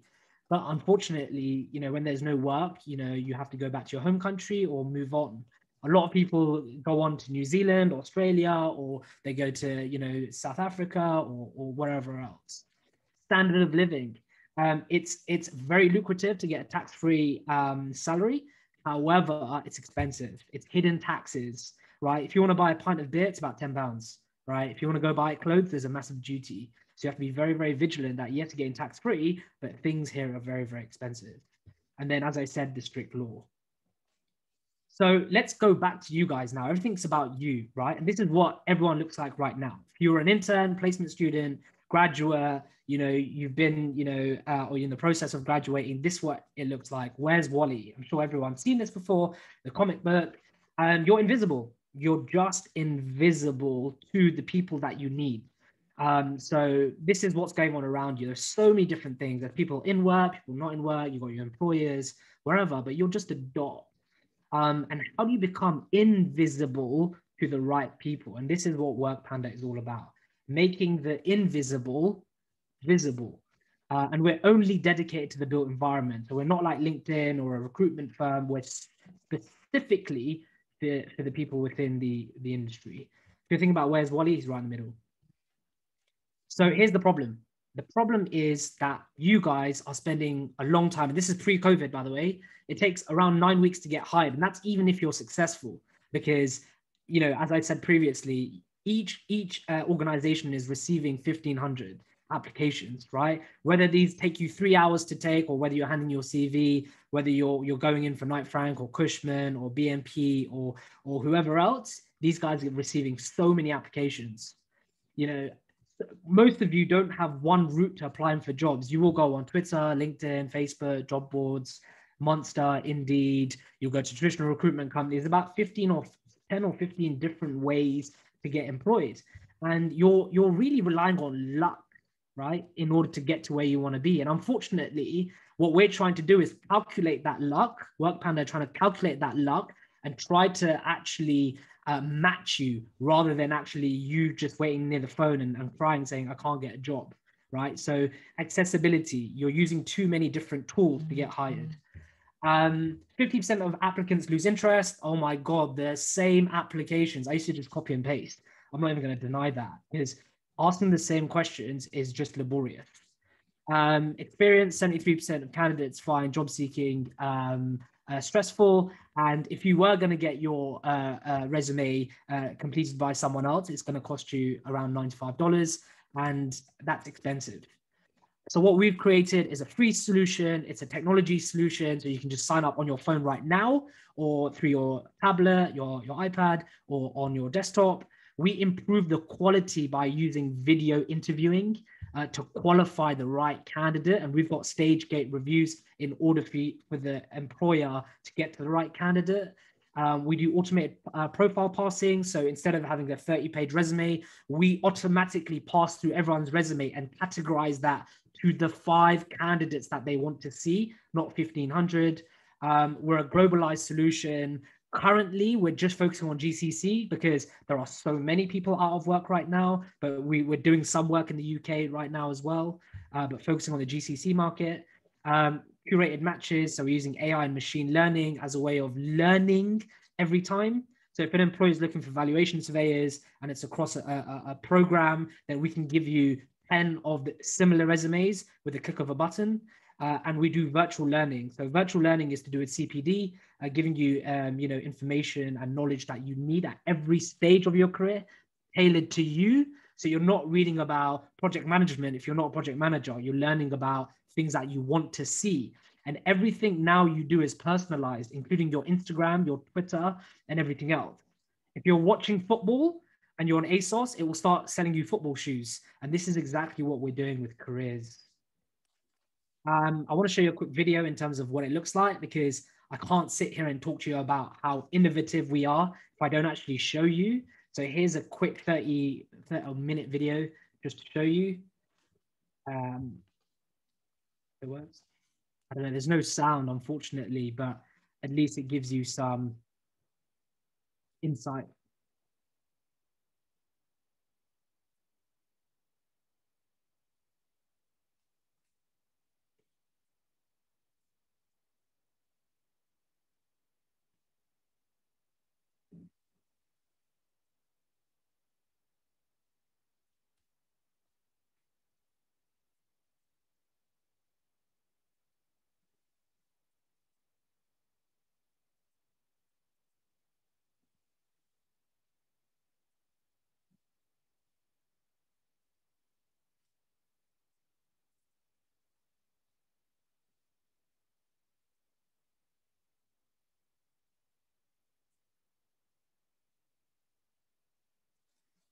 You probably missed all the, there was actually some Lord of the Rings type of music in the background, but unfortunately you didn't get to listen to it for some reason. But, you know, we've been helping people for around 9 years. We've helped graduates into companies like CBRE. Tom used to work in the CBRE office in London. He's now moved to Australia, and we helped him make that decision. And now he's moved to a different organization. Jamie has just become a chartered surveyor. He is still at CBRE in London, and he's enjoying his time there as well. What we say is, you know, we want to be your partner. We want to take your career to the next stage, right? And we've been working with these guys for 5 years. So we really want to take you to the next stage and really build a profile around you. So when you're looking for the next job, you call Work Planner straight away, and we can start tapping into how we can take you to the next stage of your career. We've been in the press. We've done work for RICS. I used to be on the UK board. I used to be part of RICS Matrix. Everyone should join. I've done work for The Guardian, Property Week, Target Jobs, Michael Page. We're working with prospects right now in Middle East, and hopefully move to the UK as well on that. And this is my aspiration. As an entrepreneur in the industry, you know, Work Panda will be the leading marketplace used for hiring white-collar professionals, which is most of you guys, in the built environment across all levels, roles, and geographies. So it's a very ambitious task, but no doubt that with the tenacity and the partners that we have, including Microsoft, who are a strategic partner for Work Panda, as well as NVIDIA, who make all your chips for your laptop, as well as some other strategic partners, we will be able to get there over the next 5 years. And hopefully you and your friends and your colleagues and the baby boomers, Generation Y, Generation X, Generation Z, will all be using Work Panda as a way of you know, building their career, finding the next opportunity, and taking their career and life to the next stage. So that's really from my side. I think I went over time. I really apologize. Yeah, I apologize, but we got there in the end. That's fantastic. Thank you very much. That's extremely extensive, and to give us that, I'm quite envious actually. I think my career sounds rubbish now in comparison, but brilliant. So I'm going to pass over to B, who is our next speaker, and she's going to sort of give us the alternative, what it's like to come to the UK and to work in the UK, and your career profile. So over to you, B. Thanks. Thank you, Lou. So good morning, good evening. So it's almost 20 years ago when I made the decision to come to UK to complete my final year degree study in construction. And I think it was quickly realized that being a QS is not really for me. I think we all talk about real estate, property job is a lot about people, a lot about visiting places. That's kind of like my passion. So I did some research and then applied to study MSc Property Appraisal Management, which was the same course as Tony and Nicola. And I wanted to be MRICS. I set myself up to say, I want to get chartered in the UK. I want to work in London. That was 20 years back, that was my dream. So it was challenging because I think by the time I almost complete my MSc, that's like 15, 16 years ago. I think the real estate industry back then is not as diverse as it is now. It was very challenging because I sent out a lot of resume, a lot of application. And I think a lot of company, I shouldn't really send it. I should read it carefully. They even say that if you require a work sponsor, we don't sponsor work permit, so do not apply. So that's constantly rejections, emails or a letter coming back. And I thought, it's like, what am I going to do?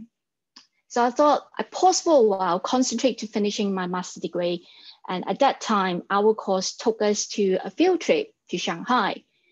And there was like 30 of us. We landed in Shanghai and kind of like thinking this like, well, I was always a quiet one in the class, the only international student, even though I met a lot of nice classmates and then we do teamwork and everything, but I kind of like conscious about my language skill and just kind of like not really drinking that much as well. So I didn't really join for like after class pub social.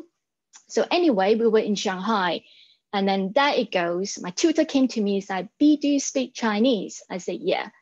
Come and help us out, because we stood in front of the hotel, 30 of us, with 12 hours flight from London, and we're tired, and the hotel refused to let us check in, and there was communication problem. And from that moment onwards, throughout the 7 days visit in Shanghai, I was becoming the main kind of like translator for the whole group, from dealing with booking taxi, taking people, ordering food, everything. And during that week, we were very fortunate that we worked with the top 5 company. We were spending our work time in the office with the directors. We go around to visit different directors to get some insight. And again, back then, unlike UK, Australia, and France, data is not transparent. So we could be getting some information from DTZ saying this, Cushman will contradict the data. But anyway, towards the end, after we've done our presentation, our team won, and to my surprise, I got 3 job offers. And naive and also very stubborn of me, I thought, no, I'm not ready to go to Shanghai because I haven't got my MRICS. I wanted to kind of achieve what I set out to do, to work in London, to get on my MRICS. So I politely kind of like just turn it down and say, when I'm ready, I'm hoping that you're going to still have the door open for me, but thank you. So I left with my peers, come back to UK, complete my degree, still kind of like struggle to get a job because I need a work permit to stay in the UK. So opportunity came. My tutor then said, "But we know you want to work in the UK. In the meantime, do you want to work with us in the university, supporting the subject group? And then feel free, whenever you get a job in the real estate, you can go. No commitment, but we sponsor your visa for now." So I thought, great, I'll take it up. And then they were very supportive. And I think at the beginning, I think we had a summer, and then they just say, it's okay, you don't have any teaching over the summer. Just take your time. If you want to do work experience, go ahead and do it. So I took the opportunity, got a lot of placement experience, worked for the council. And I think one of my longer placement was with Brentwood in Leeds. So from kind of like doing 1 month solid with them, then they say, do you want to carry on? Just come in on a weekly basis, once a week. So I continue to do that. And I think it came to, they wanted to offer me a job. I applied, got it, but there it goes, the recession hit. And then they rang me up and say, we have to withdraw your offer. We have to withdraw your application for the work permit. Here is 1 month's salary. Sorry, we couldn't proceed with your employment because we decided not to take on any placement and graduates. So again, it's like, oh my God, why is it keep on happening to me? Why didn't I just accept the job in Shanghai? So I thought, right, okay, I concentrate back on the job at university. And again, my tutor back then and colleague, they started to say, why don't you start to do some teaching? So I thought, right, okay, I can do that. And I started to teach evaluation. And I think, unlucky Barry, you were one of my kind of like first group of students that I taught. I slowly grow into my job, and a lot more opportunity happened because I'm open to kind of like visit places. Because I came from Malaysia, it's multicultural, speak several language. And I think a tutor just kind of like, I have the can-do mentality. I have a lot of initiative that I want to offer back to the university and student and staff.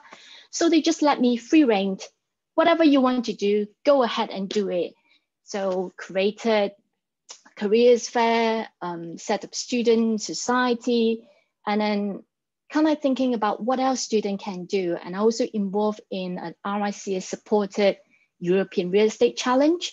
So we have, every year we took 6 of our students to Berlin, and we have another 10 different European countries, university joining in.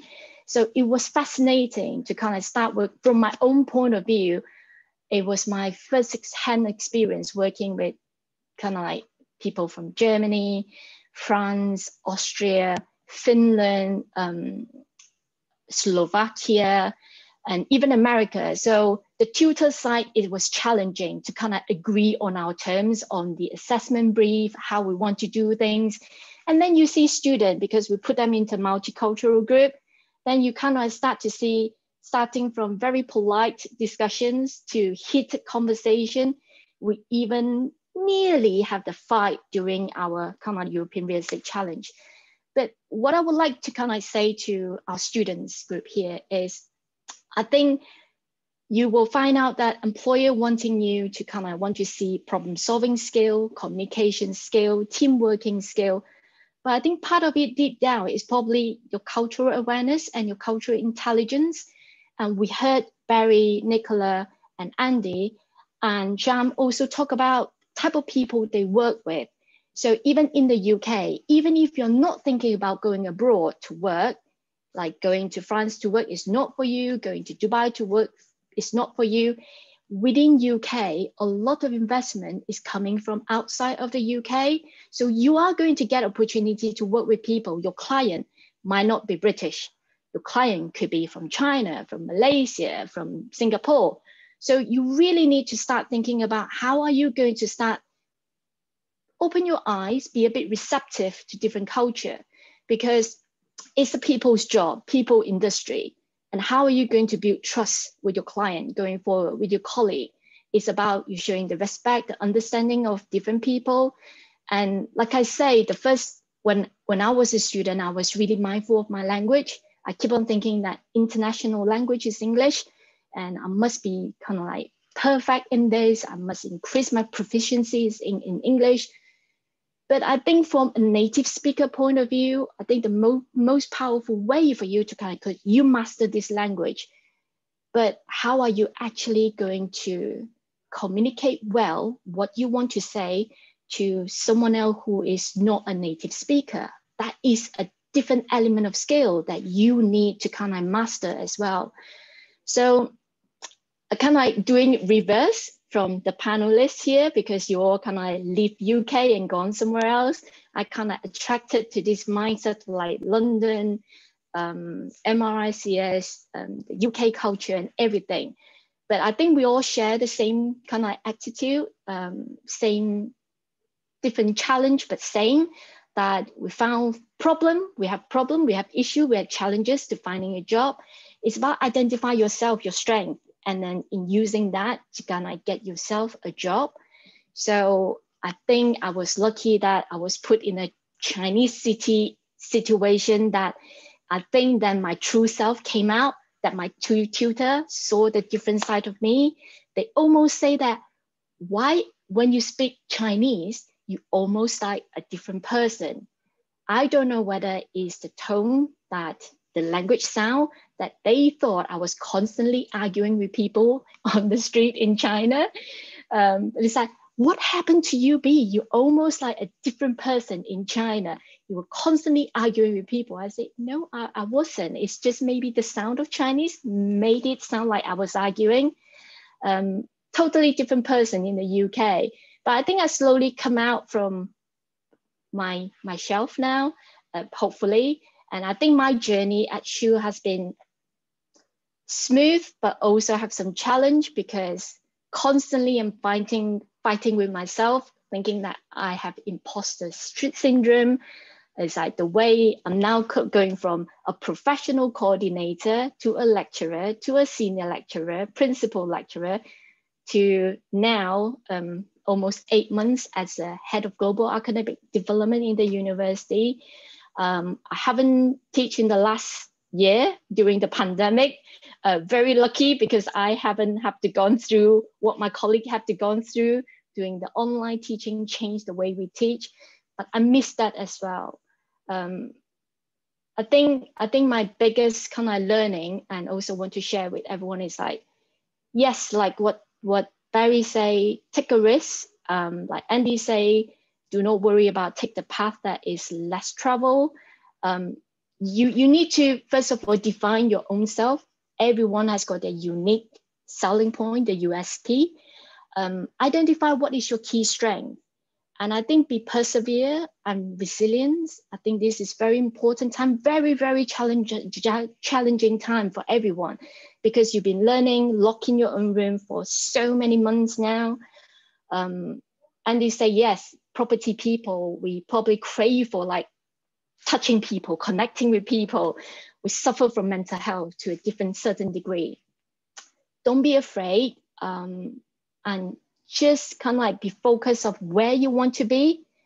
And even though you can't see the end of the light at the light at the end of the tunnel, at the moment, it will come. I've been knocked back so many times just because I need a work permit.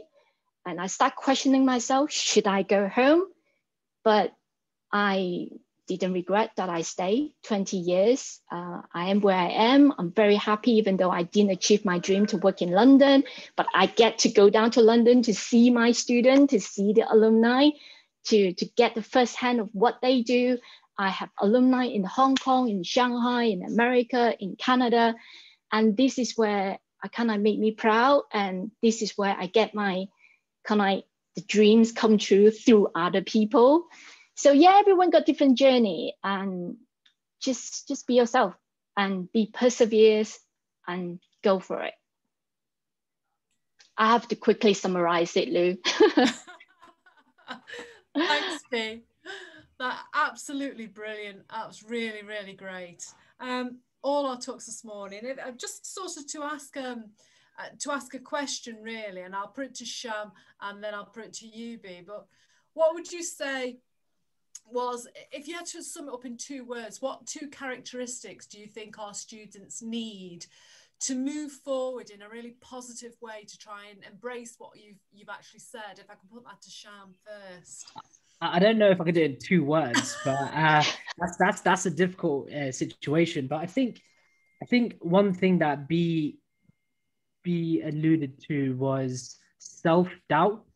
I think a lot of people doubt themselves, like, I can't, I won't, it won't happen for me. And I feel that if I did that, and this is my parents included, I'm not even talking about careers. If I told my mum I was leaving for Dubai a week before I got the flight, just because my parents, coming from an Asian background, no, don't do that, stay at home, do this, you know, buy a house, rent a house, do this, do that. And it's just like, well, I don't want to do that. Like, we come from different generations now.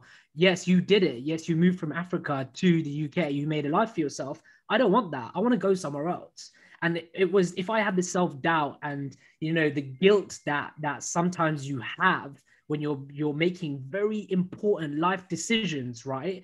The guilt for not doing something kills me. It kills me. It rots me to like shiver, like, wow, like FOMO, like, why I should have done that, right? So now doing it and not having that self-doubt and having that inner confidence, because yes, I'm an extrovert, but I still feel the same way that everyone else feels. I still feel nervous. I still have the fear for doing certain things. And it's not to have that self-doubt. Do it. And what everyone said on this call is fail.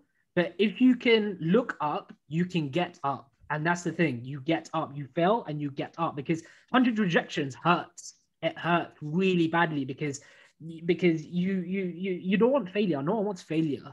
No one wants criticism. Oh, you know, you can't do something, blah, blah. But you learn from it, you get up and you succeed, and you get up and you succeed. And then if I look back to who I was 8 years ago and who I am right now, we're 2 different people. We're just 2 different people because of the self-doubt that I overcame. And now I can do anything I want. Like leaving the corporate world, getting paid like hundreds of thousands of dollars to actually earning nothing, that's a massive deal.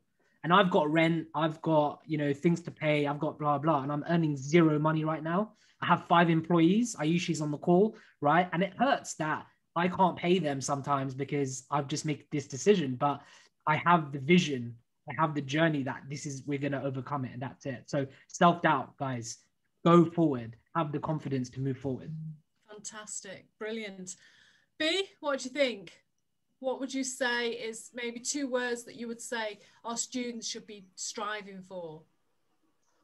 Initiative, perseverance. I think, yes, university do have a lot of support for students, but I think supports are there. You need to initiate that. And a lot of time, you know yourself better, you can carve out a road for yourself. Like Barry, think about, well, okay, it's very competitive in the UK, but I have a Hong Kong citizenship. Maybe I should try out in Hong Kong. And Nicola, you kind of like travel to Australia, then you want to like, you got bored of like laying on the beach. I kind of, it's hard to believe that. But anyway, you took the initiative, you rang someone, you offer what you expert in, and you got your job and you're still there. Andy, again, you have your multi-language kind of like ability. Again, you carve your road with your kind of like your strength in there. So I think everyone is kind of like doing the same course, yes. But then you as an individual, you have your own unique ability and capability. Have the initiative to carve your own road. Be persevere, you will get there. Brilliant, thank you. If I can ask all our participants to come back, if you can turn the screens on, that'd be really great. I think what I've found out, I've written down some words, and these words I hope that the students will listen to, because I think, and I've wrote this down all morning, so when people, you know, have said things, I've written them down, and I think the beauty about what we've seen this morning is that the impossible is possible. And I think that for many of our students, the world is your oyster now. You are at the start, you're at the beginning. It takes one step to go that further. And the ladies and gentlemen that we've had on this morning have shown us that it's possible. But I think, you know, you've got to, I think there were certain words, build a strong foundation. I thought that was an excellent, build a strong foundation. And I think the one thing that comes across on everybody is communication. We need to talk to each other, and we need to network. You need to socialize. You need to be, we're in touch. And all right, it's not that hard today, but it's not that it's very difficult today because of COVID, but we will get out of this. And I think students, and I know I nag my students about communication, but this is what it's all about. But one thing that's really come across from every single person who's spoken this morning is their passion and enthusiasm for their job. Their energy and their commitment to that job has been absolutely phenomenal. And that has shone from every single one of you. And I can only thank you for talking to our students, because it's been superb to listen to such commitment. And you know, yes, you have been periods where you've been frightened to step off the ladder sort of thing and on to the next. But my word, did you have the resilience and the confidence to think, no, I'm going to do it. So I've thoroughly enjoyed it. I'll hand back over to Tony, and hopefully he can give us some parting words. But fantastic. Thank you very much, guys, all of you. Okay. Yes, I just want to echo my thanks. Our time is up. Nicola's had to leave us because it is past her bedtime. So what I'll do is I'm going to stop recording and say thank you very much. And then once I've done that,